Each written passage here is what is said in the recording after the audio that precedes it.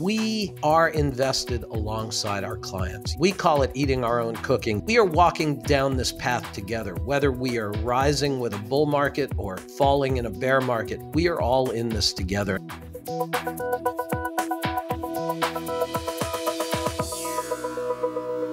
Hello, this is Jim Lowell, and I'm the Chief Investment Officer here at Advisor Investments. We're here with another Advisor You Can Talk To podcast. Today, I'm joined by my friend, colleague, partner, Dan Wiener, Chairman of Advisor Investments. You sure are, Jim. Hey, Dan. Good to be with you, albeit from a safe distance. Of course, not only is telecommuting not new for the two of us, we've been doing so for a few decades with AI and me here in Newton, Mass., you and our Director of Investment Research, Jeff DeMasso, in our Brooklyn, New York space. Advisor Investments has always been on the cutting edge of technology that enables us to communicate not just with each other, but with all of you across a spectrum of media, just like this podcast.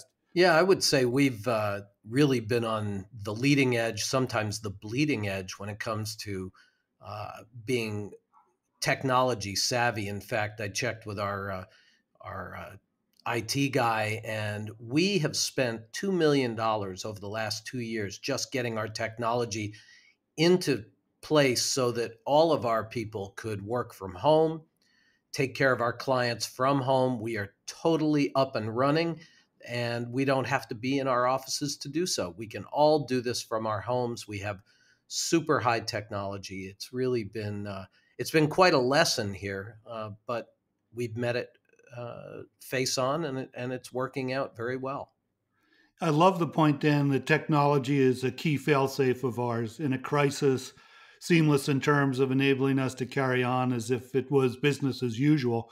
Obviously, this crisis makes nothing usual, but from our perspective, we clearly were able to move seamlessly to ensure not a minute or moment was lost in our ability to manage investments wisely and well and stay in touch with all of our clients, which brings me to why we're doing this podcast. While we're used to events and markets changing rapidly, the rate of change exponentially increased because of the spreading coronavirus. And because so much is changing so rapidly, we thought a regular podcast to cover some of the most important bases from our investment perspective makes sense. And so we'll be alerting you to each new podcast, or you can always check with our website for regular updates that our team will be putting together as we manage through these difficult times together. And speaking of difficult times, Dan, can you talk a little bit about the characteristics of this bear market that we're suddenly in? Well, yes. Something that's quite unique about this current bear market is that it has occurred so rapidly. We went from market records in February to a bear market in an incredibly short period of time. And this is not typical of bear markets, but it also isn't atypical, if you know what I mean. Every bear market is a little different. We've been through all kinds of bear markets over the last 100 or so years that I've looked at the data. And interestingly, one of the best investors that I know, who's been around for many, many decades, once told me that the worst bear market he was ever in was during the 1970s, when he said it felt like a sandpaper market. He just kept getting rubbed down and down and down day after day. And I went back and looked at the data on that bear market, and it lasted over 500 days. So imagine having the same kind of sort of rubbing down, sandpapering down of your portfolio, but it's happening in little bits and pieces. You never really know when it's going to end. So that's one type of bear market. This is another type of bear market. The one thing that we know about all bear markets is that they end. Bear markets always feel like the end of times when you're in them, as we know. And while most of us feel most panicked at some point in time, we know that hope is also just around that panic's corner. But where hope always is, we just can't tell you where and when.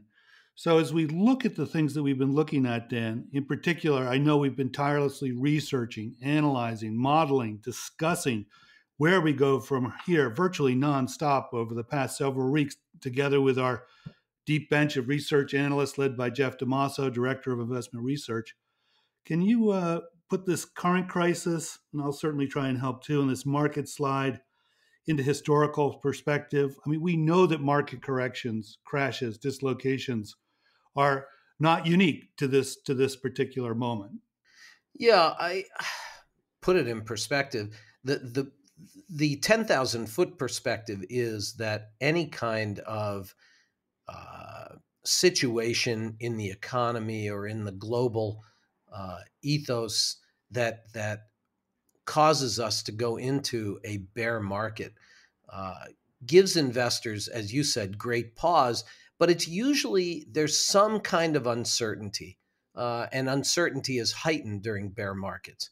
And so our defenses go up really fast. I mean, it's sort of a flight response to the uncertainty and a flight response to the quote unquote risks that we see as our portfolios go down in value. However, what I also know about bear markets, and having been through, along with you, two of the biggest bear markets we've ever seen, the financial crisis of 2008 and the bursting of the tech bubble in 2000, 2000 to 2002.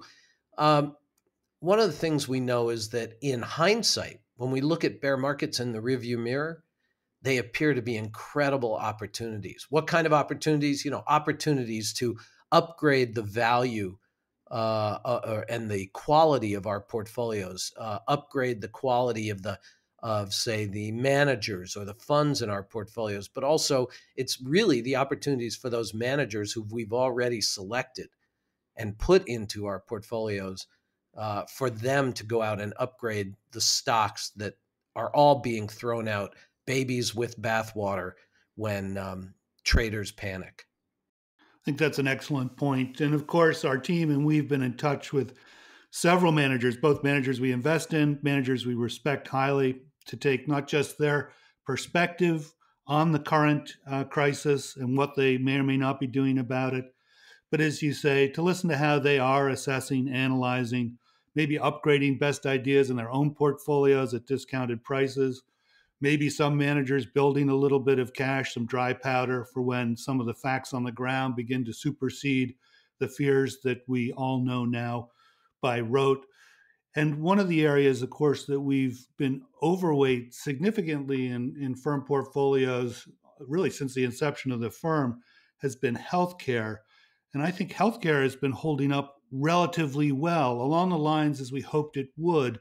A great defensive sector, not because of the current crisis being a healthcare crisis, but because of the ongoing necessary demand for more and better healthcare. Would you say that's true, Dan? Yeah, yes, we've always had an overweight to the healthcare sector, but we've always done it using active managers that you and I and our research team have come to believe really have almost an extra gene for figuring out what the best healthcare companies are and putting them in our portfolios. And why do we do that? Because healthcare is a huge industry. It's very diversified in and of itself. You've got everything from the big pharma companies to the biotechs to the health service companies. It's global, meaning that great companies are not just in the US. We've got some fantastic companies in Japan, some incredible companies in Europe. And because of what we have termed demographics, the aging of the populace. And let's not forget that while we're aging here, we've got a huge emerging market where the population of lower class moving into the middle class is expanding dramatically. And what does the middle class want when they get to the middle class? They want better healthcare. So we think that healthcare has lots of tailwinds to drive it going forward. The fact that this happens to be a health crisis that is affecting us right now, well, there's going to be a little bit more tailwind for some of the biotechs. We've already seen that. So yes, healthcare uh, does prop us up, does provide something of a shock absorber in difficult market moments like this one.